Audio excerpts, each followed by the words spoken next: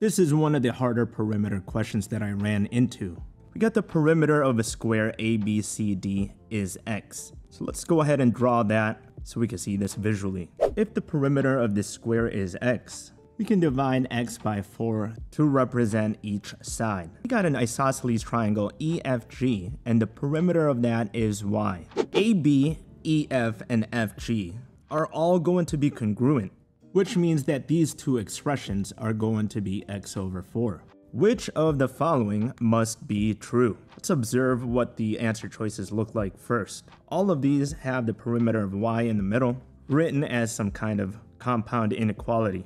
This question is really testing you on the triangle inequality theorem, and that is going to state that the length of EG has to be less than the sum of the two sides, which is x over 4 plus x over 4. Simplifying that, we get that EG has to be less than x over 2. But the length of EG has to be more than 0 since we're dealing with length. So this almost looks like that, but now we gotta write EG in terms of x and y. So how do we do that? Well, this says the perimeter equals y, and the perimeter is made out of EG and these two lengths. So we can write this equation, EG plus x over 4 and another x over 4 equals y. That then simplifies to EG plus x over 2 equals y. We want to get EG by itself, so we can substitute that expression right here. And all you have to do is subtract x over 2 on both sides. EG is going to equal